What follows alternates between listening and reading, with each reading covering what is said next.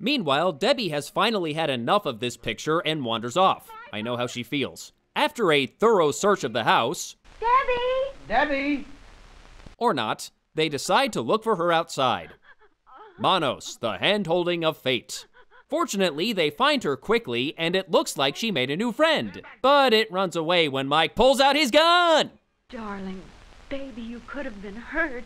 Mommy, weren't you wearing a... Oh, there it is. After asking Debbie where she found the hellhound, she leads them outside where the dog has somehow chained itself up.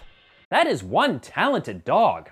Oh, and they find the sleeping members of a polygamous satanic cult or some shit, but who cares? The dog can tie itself up. Maggie and Debbie lock themselves in the bedroom while Mike goes looking for Torgo, but it turns out Torgo has also made his way to the master's sleeping quarters. I want her.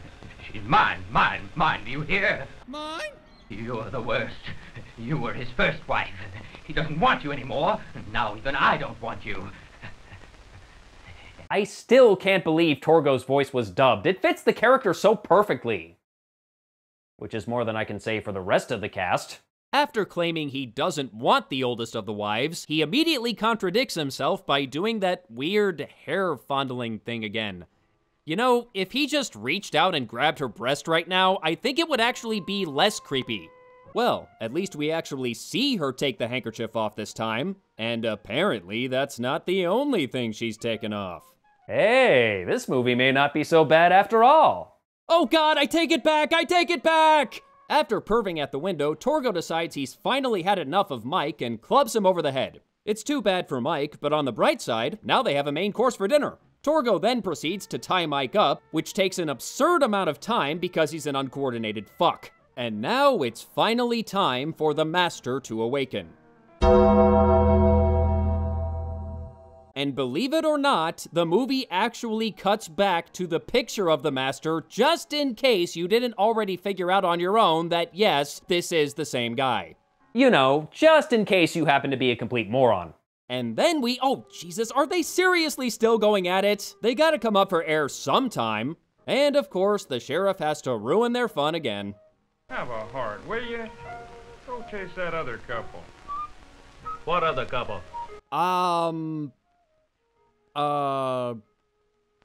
Line? Those idiots that went deeper in the desert. We know that this road goes nowhere. But the road to nowhere leads to me. He tells the kids to get a fucking room already, and they drive off. So are we supposed to say something here, or... No? Alright, whatever. Meanwhile, the Master starts reciting a prayer to his god, Manos, and I gotta say, it's pretty well done. So it should come as no surprise that it wasn't written by Hal Warren. The script originally called for Tom Neyman, who played the Master, to just stand there. Seriously, that's it. Neyman thought that was incredibly boring, which, to be fair, would have fit well with the rest of the movie, so he decided to make up some sort of unholy prayer on the spot. And it actually works. I'm glad someone here was trying to make a good movie. It didn't work, obviously, but at least he tried. Arise, my wives, and hear the will of Manos. A child to live will grow up to be a woman, and as the oldest of the wives, I demand that she live. I have made a terrible mistake. Now that the wives are awake, they immediately start to argue about who should be killed and who should be brought into their happy little cult. The woman is all we want. The others must die. They all must die. We do not even want the woman. Did she just... The woman is all we want. The others must die. They all must die. We do not even want the woman. Thought so, just checking. While they all seem to agree that Mike should die, and who could blame them, there's some disagreement on whether Debbie deserves to get the axe. Manos loves women. She will grow up to be a woman. Oh, so that's how aging works. Their bickering soon devolves into what is hands down the most pathetic attempt at a sexy catfight I have ever had the misfortune to witness. This is just painful to watch. And what is up with the soundtrack?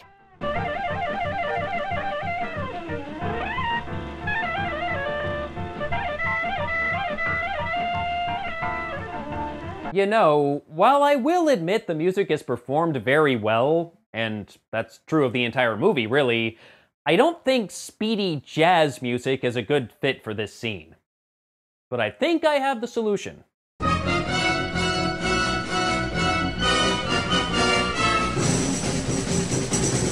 And here we see the wild Torgo in his natural habitat, resting peacefully on a pile of his own dung. The master walks into the room and wakes Torgo, who immediately rises to greet him. Oh,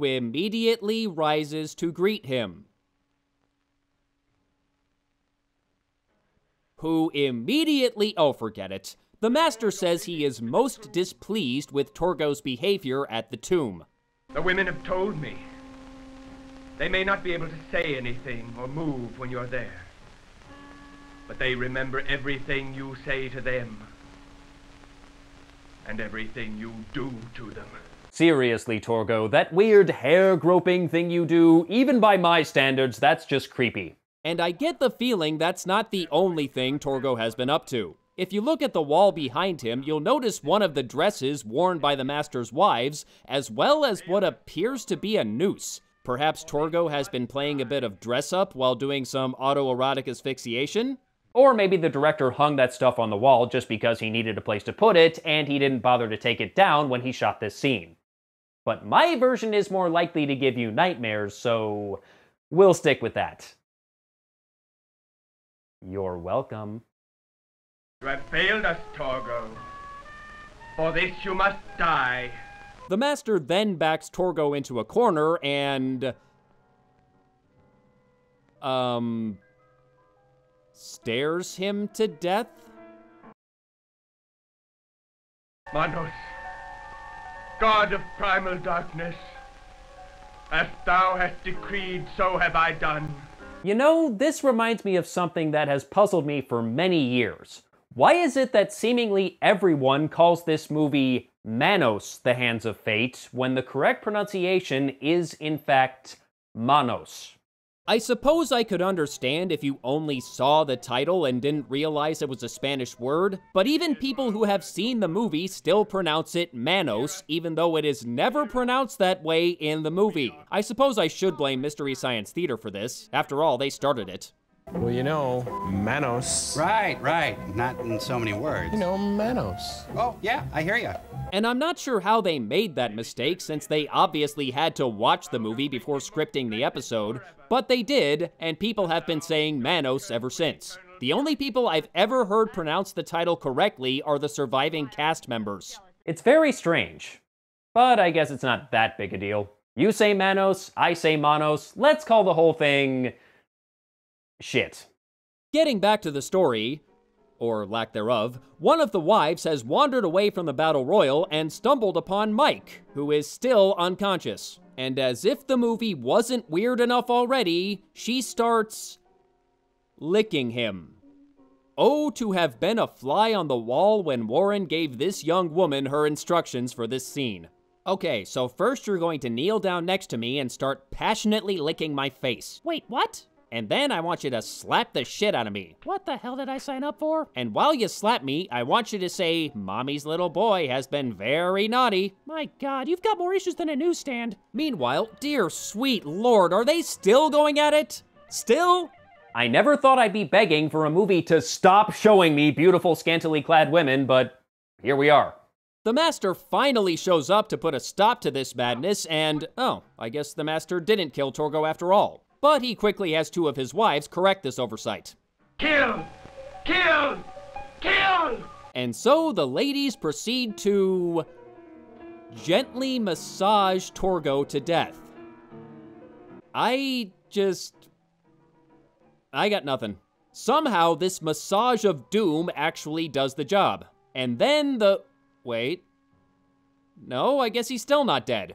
Are you going to kill him or not? Make up your mind. And then, with what is sadly the best-looking jump cut in the movie, the master gets himself some barbecued Torgo hand. Unfortunately, this is the last we ever see of Torgo. But on the bright side, now we have dessert. Meanwhile, Mike has finally woken up and easily breaks his bonds. Great job tying him up, Torgo. He goes back to his family and they all agree it's time to run for the hills. We'll hide in the desert. Someone will help.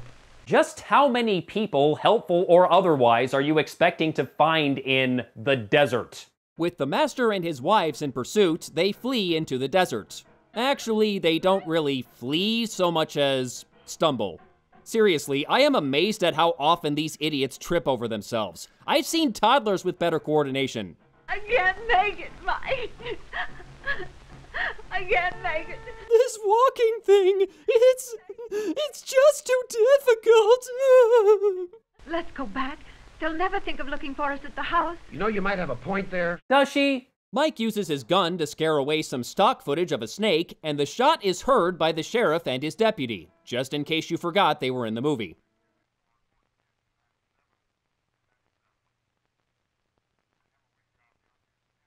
Well, we've searched all the way to the end of the car. Guess there's nothing more we can do.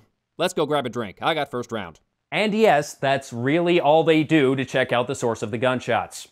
As you may have guessed, this is yet another limitation of the equipment they used. They didn't really have any portable lighting for the shoot. In fact, many shots were illuminated by headlights, and if the actors wandered too far away from the camera, they'd just disappear into the darkness. So they had to limit their movements as much as possible, no matter how ridiculous it looked. Of course, they could have fixed this by adapting the script to work within these limitations, but that would require actually thinking about what the hell they were doing. And they didn't have room in the budget for thinking. They return to the house, and oh, what a surprise, the master is waiting for them. Oh shit, he shot him out of focus. And then... Wait. What is this? Where are we? Who are they? Why are they here? How is this movie still not over? Sure is good to get away. Damn the rain. Vacations are fine, but this one should be great. Really. That's the line read you're going with. Vacations are fun, but this one should be great. I mean, I don't know if there is necessarily a right way to read that line, but if there is, it's not that. Then we get some long and boring driving shots because the movie totally needed more of those, and more of these too, apparently. And somehow these ladies also end up at the master's place. And who should be there to greet them? Welcome. And ladies and gentlemen, this movie certainly has some questionable moments, but they saved the worst for last. Wait for it. Wait for it. And... there.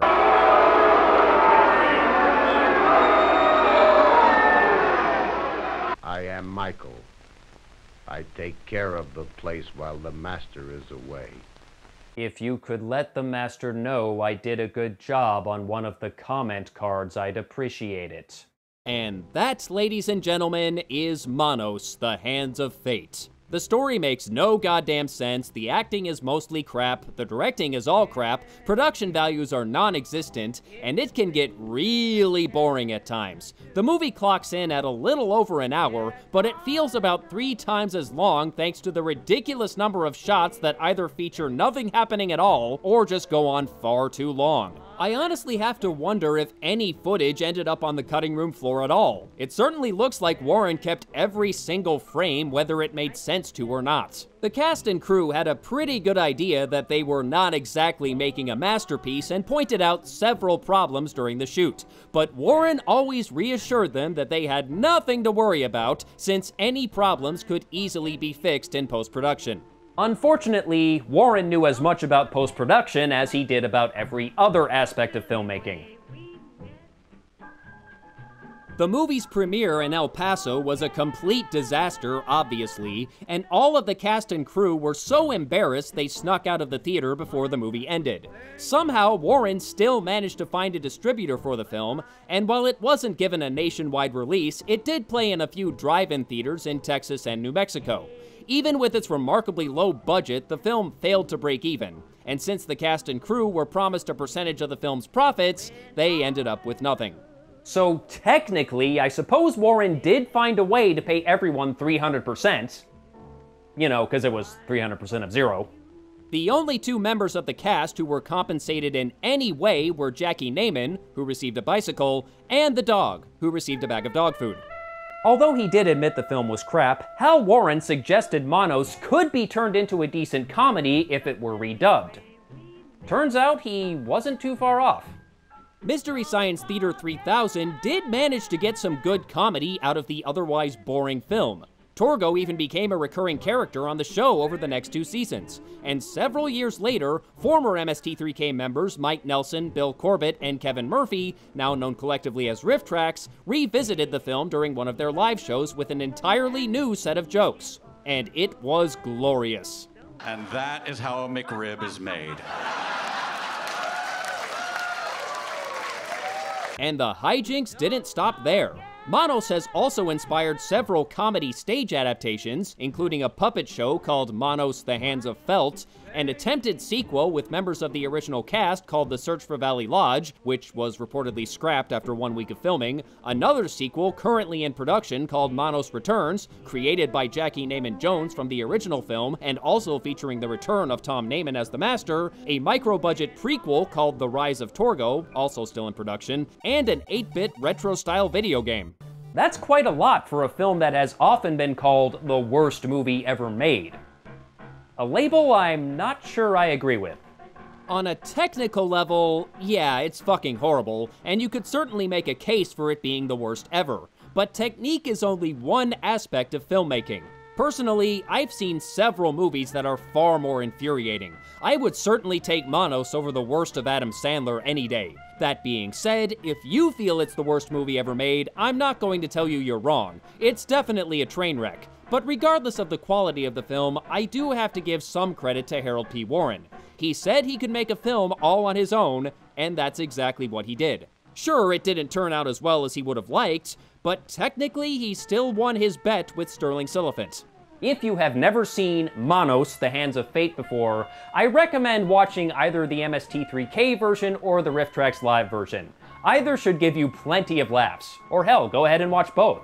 However, and I want to be clear, this is definitely not for everyone, if you are feeling brave enough to watch the standalone, unriffed version of the movie, it was recently given a restored Blu-ray release.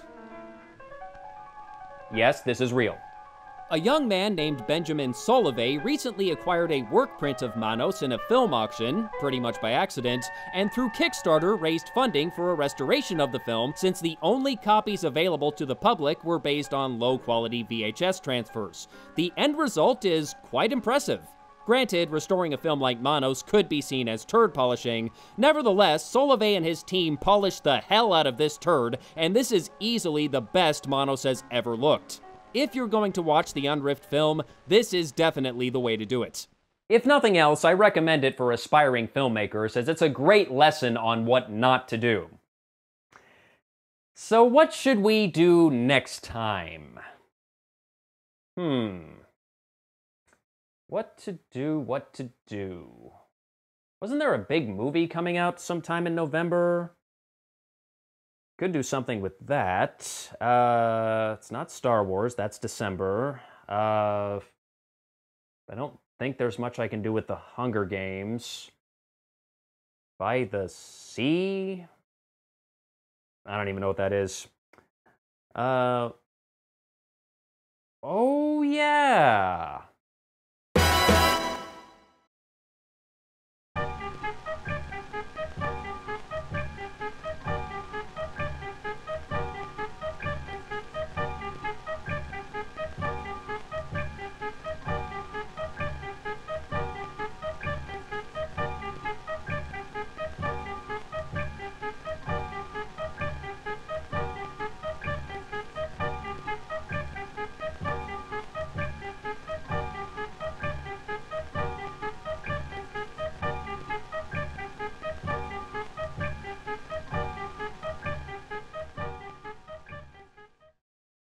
I once caught a fish this big.